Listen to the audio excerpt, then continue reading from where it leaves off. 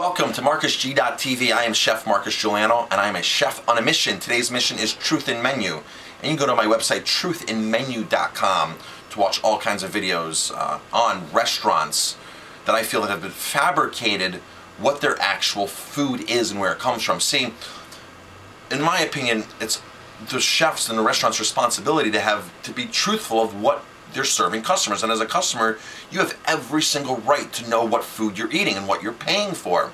So if a chef is going to throw a term in wild or something else or organic and it's really not, and charge more money for it, especially if they charge more money for it, that's really deceptive and it's really unethical and unmoral, and in some states it's highly illegal to do things like that. In Florida it's a $5,000 fine, like per infraction of mislabeling fish.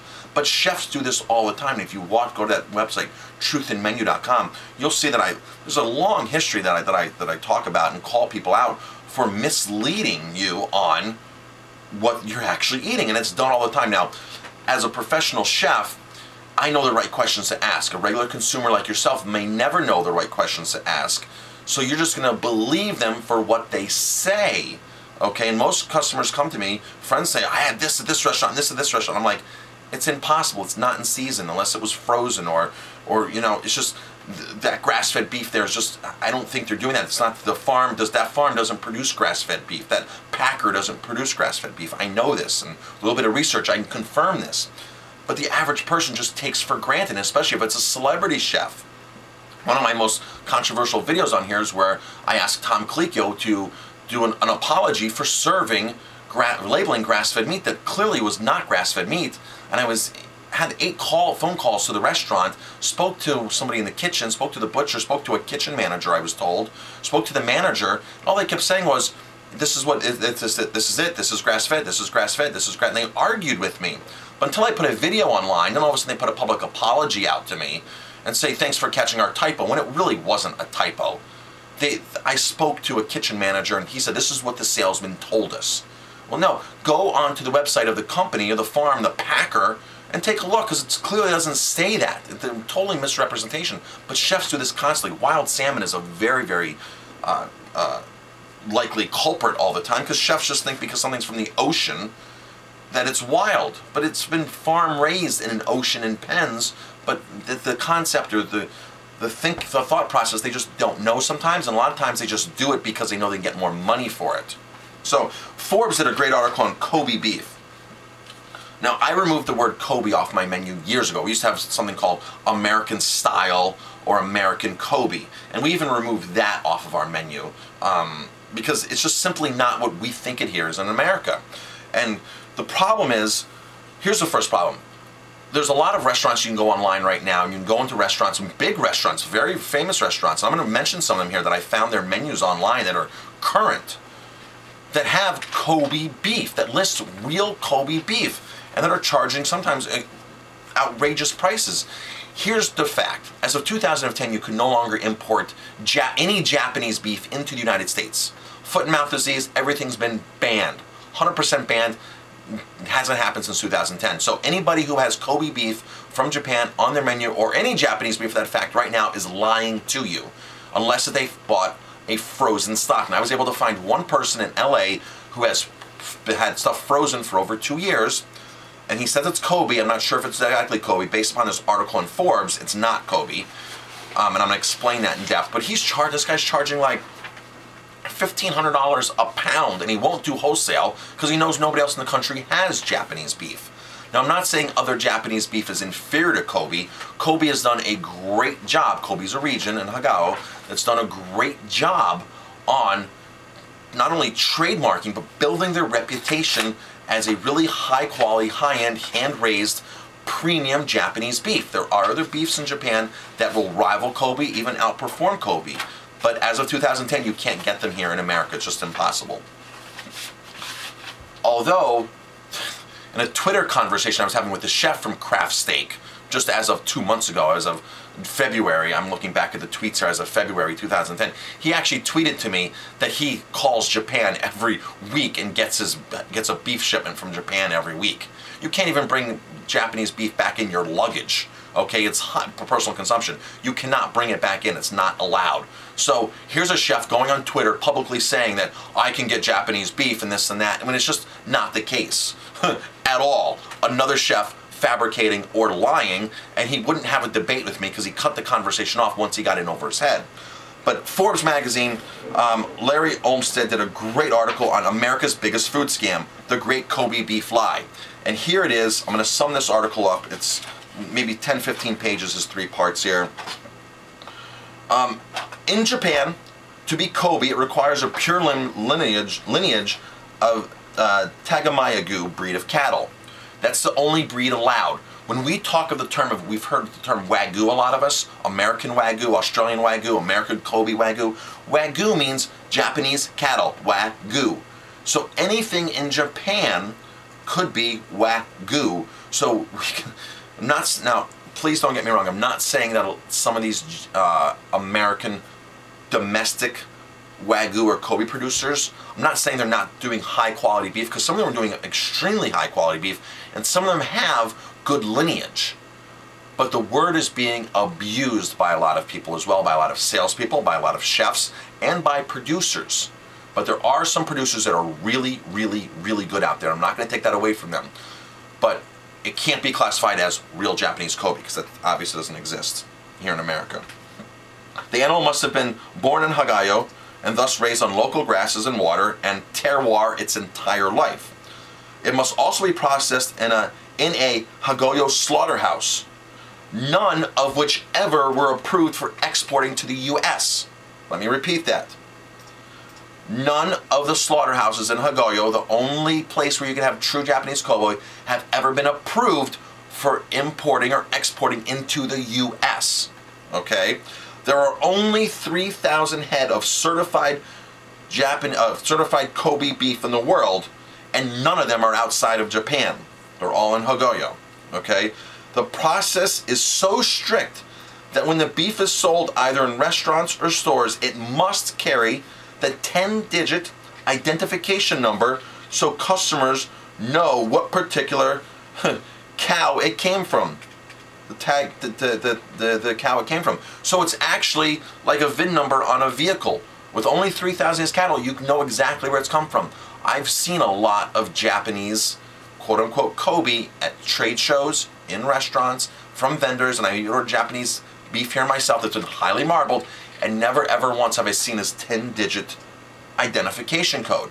So what did we get prior to 2010? We definitely were getting Japanese cattle. We definitely were getting something that might rival or even surpass Kobe, but Kobe, it was not, okay? Now I'm not saying that Kobe's the seal to all, the gold seal. Kobe is very good. They built a great deal building their reputation, their trademarks, and their patents, which none of those are protected here in the United States. None are protected here, which is why chefs and restaurants and places can use throughout the term Kobe and not have any repercussions. The word champagne carries a lot more clout. Champagne is coming from a specific region in France, from the region of Champagne.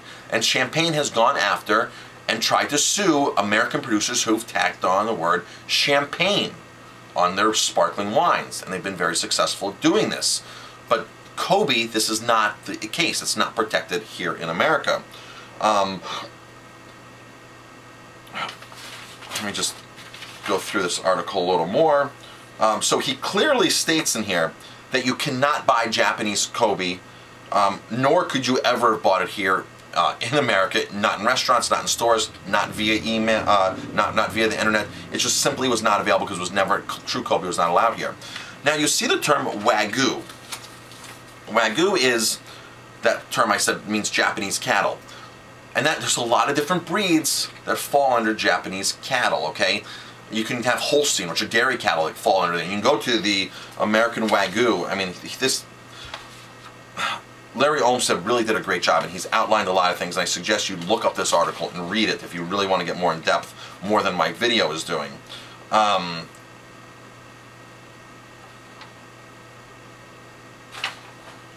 So he really says, he points you to the American Wagyu Association, and the website of the AWA, American Wagyu Association, clearly says the term Wagyu includes anything from Angus to Holstein or dairy cattle, okay?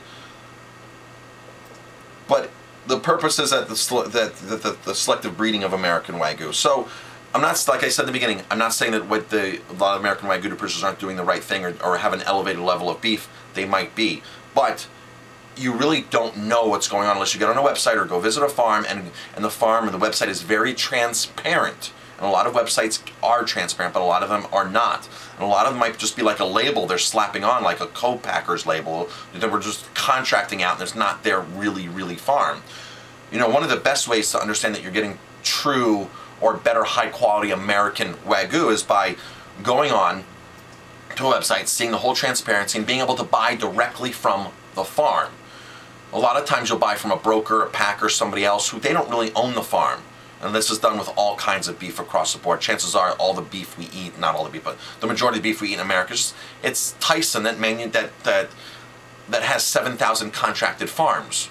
So Tyson really doesn't own the farms. Tyson's not the producer. Tyson just buys anything on the open market and the auctions, has contracts, brings them in, and just slaps their label on it. IBP, the same thing. They just buy them, finish them in a feedlot, and then slap their label on it. So the best way is actually going to a farm directly and buying where the actual farm is marketing their product that they have owned for its entire life of the cattle. So that's the best way to really get in a conversation. Really get in a conversation with them, and they'll tell you if they're doing the right thing. So let's talk about some restaurants here that still have Kobe, with no quote, just Kobe on their menu. Here's one, Uncle Jack's Steakhouse, New York City.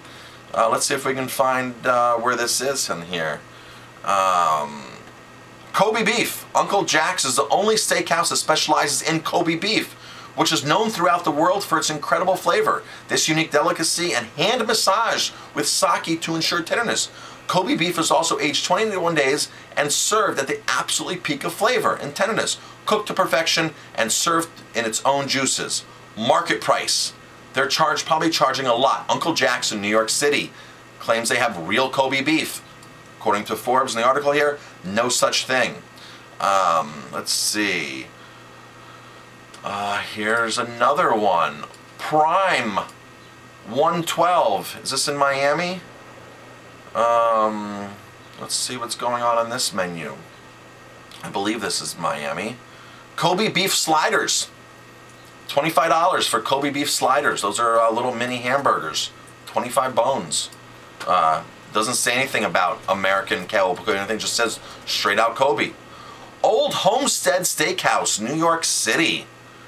Let's see, I pulled this up because they had it on their website. Let's see. I think don't have things highlighted, so I can just go to these things very quickly here. But this is as of April 15th, 16th, 17th. I pulled these up, 2012. And Kobe steak, 12 ounces, $125. Old Homestead Steakhouse. They need to read the Forbes article. Really interesting. Do you hear this, Jamie? I do. You hear this, right? They're charging an outrageous amount for stuff. Here is a restaurant. Where is this place at? Giovanni's Trattoria, Washington, D.C. They have an appetizer, I think I remember seeing on here. And they kind of listed it in Italian, so it kind of sounds a little bit fancier. Let's see here. Where are we? Oh, they have carpaccio of Kobe beef. Thinly raw sliced Kobe beef with shaved Parmesan and truffle oil. Sorry guys, Giovanni's Trattoria in Washington, D.C. Sorry to break it to you. Order the customers here if you've spent good money on these products. And you can literally go across the whole internet and find things that are all over that have listed Kobe. Here's another one. Studio City, L.A. Spark Woodfire Grill. Half-pound Kobe burger. Half a pound of Kobe burger. Okay. They're not charging, I mean, they're charging $15. It's not overly priced. Those other Kobe sliders we saw were $25. You know, So, I mean, you can literally go on anywhere. Oh, here's a good one. Wolfgang Puck. Kobe steak sashimi. Wolfgang Puck. What restaurant is this in? It's in one of his restaurants that I pulled up here in California. I believe it's at his steak place. Wolfgang Puck. Kobe steak sashimi. You know, the biggest problem is a lot of these celebrity chefs, they're not really in their restaurants. Okay, I own a restaurant. It's a small restaurant, but I'm so busy with everything that I do that it's hard for me to be in my restaurant every single time. I only have one restaurant. I don't see every dish that comes out of the kitchen. I would love to, but I don't. I have a staff that does that.